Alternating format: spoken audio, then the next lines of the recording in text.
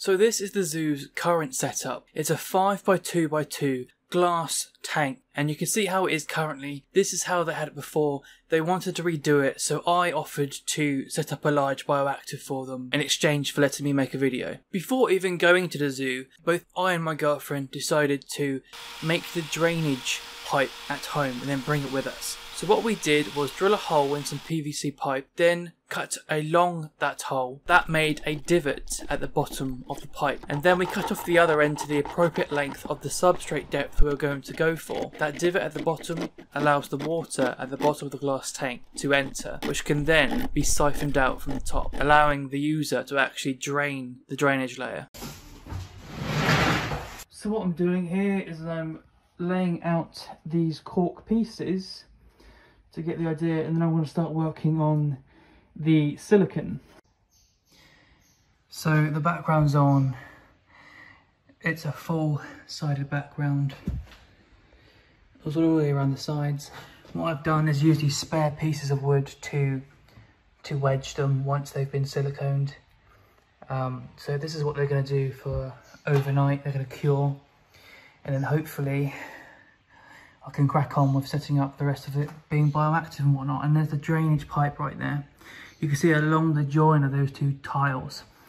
That's where I've placed it, because I thought if you put a piece of cork or a cork tube and you place it in front of that crack, then it hides the drainage pipe and it kind of hides the seam.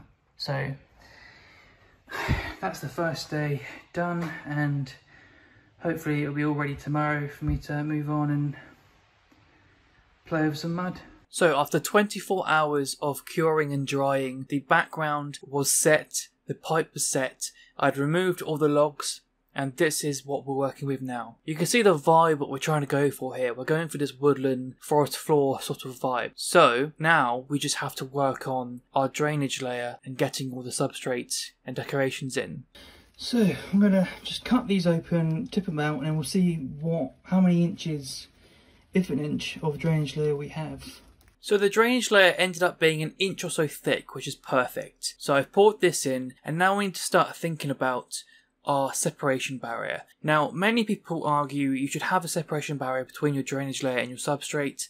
Some, like John Courtney Smith, argue that it's not needed.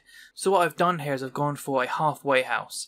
I'm using a thread fabric that I'm using as my separation barrier, but that also over time will rot. So as roots establish and create a network anyway, that barrier will kind of disappear with time anyway. So for this soil mix, what we've gone for is a mixture of topsoil to bark chips to cocoa fibre to sphagnum moss. It wasn't any kind of ratio or some master plan. I went with what felt right to me at the time, and over time you generally get a feeling for how you want things to go.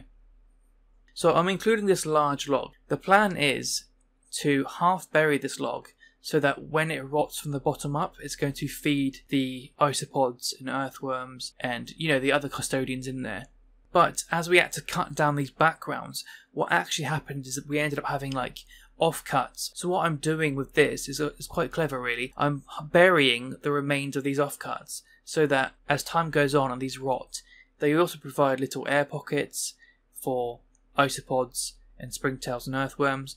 It's going to feed things as things go forward. So here what I'm doing is trying to work out my hardscape and how I want things to be placed in the vivarium. I know that I want the basking spot to be on the right because that would be easier for the keepers to access and maintain because it's closer to the door. So this piece of driftwood on the right is the basking spot. Now I want some leading lines across this log to channel your eyes from centre to the basking spot. And this log on the left I wanted to offer some climbing opportunity, but also offer a dark space beneath it for the frogs to retreat to if they need to. So after actually adding in the rest of the substrate, I then started to play with the plants we have. Now we've collected some local Hart's tongue fern, and this fits in perfectly with the theme, the style. They are a low light species but can adapt quite well to open sun. So that middle ground I think is perfect for the jungle dawns and this type of setup. So I'm thinking, even though they are not something often seen in herpetoculture, they will do quite well in this setup. Now, to complete the woodland forest floor, deciduous woodland forest floor vibe that we're going for here, I had collected lots of leaf litter. It's mostly beech and oak leaves that I'd collected in October for my own animals. I've had them desiccating this entire time, so they've gone bone dry. Anything living on them has died off. I gave these to the zoo, so they have a nice thick layer of leaf litter in that tank. It looks kind of fluffy now because there's a lot, but as this matures, this is going to break down into like a leaf litter mulch and become much more flatter, and it's going to lock in a human microclimate beneath them too. So that's going to aid in not only the plants but the custodians. But if the frogs want to dig down and burrow down into it to access a microclimate, they can do. So as well as looking really cool and fitting the theme, it actually adds a lot of functionality.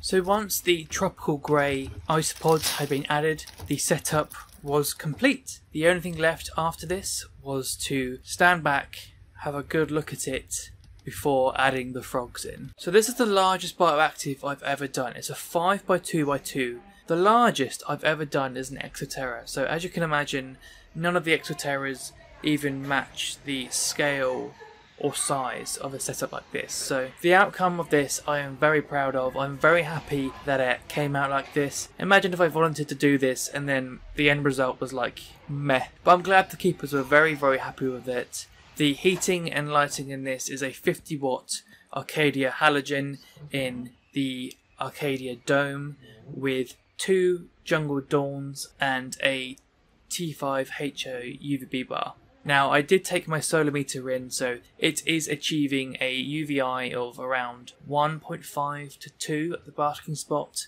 with the basking spot surface temperature on that log around 28 degrees. I'm not really concerned about it being too high or too low a basking temperature. It's actually not on a thermostat at all because it really doesn't need it. I'm not concerned at any point with this overheating anything. The brilliant thing about it being glass is that it loses a lot of heat, which means you can just have your basking lamp on at full power without any concern with it overheating the entire viv, because you know any excess heat is going to be released. So people say glass is a poor choice for a setup because it doesn't retain heat, but in some circumstances it can be a positive and even something that you want to actually go for. So there are 4 European tree frogs. I think they're going to do very well in this setup. Now, if you want to see this setup in person, and if you're in the UK, this zoo is the New Forest Wildlife Park. Now, I think this would be a good time to announce that I'm doing a in-depth, very detailed bioactive series on each component of bioactivity in great detail. So if this is something that you're interested in, now's the time to subscribe for when this series comes out. And if you want a full tour of the zoo to see what the collection is like, then I have another video on that.